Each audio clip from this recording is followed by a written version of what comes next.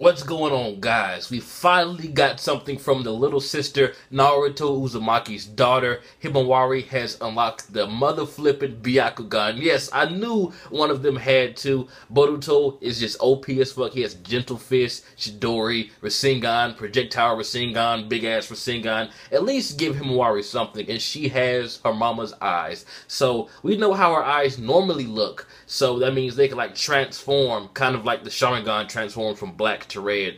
So this is pretty damn epic, but I'm not exactly sure if this image is legit because I did find it on DeviantArt, but so many people sent it to me, and Kishimoto did mention something that about he's going to show us like the hidden things or something like that about Naruto Gaiden, or like the secret background shit of Naruto Gaiden. So I guess this is that, or maybe this is from the manga that we're supposed to get with the Boruto movie when Naruto first became Hokage. So there are two manga sources that are supposedly brand new, and then this image just so happens to come out. So I'm going to go ahead and say that this is legit because it shows the guy with the book open and everything. It looks like an actual volume. So I'm just going to say that, I mean, of course it's not too far-fetched that Himawari would have the Byakugan. So I guess this is like a new generation of Byakugan when their eyes aren't like all permanently pupilless. They can like transform like the Sharingan, like I said. But tell me what you guys think. Link in the description.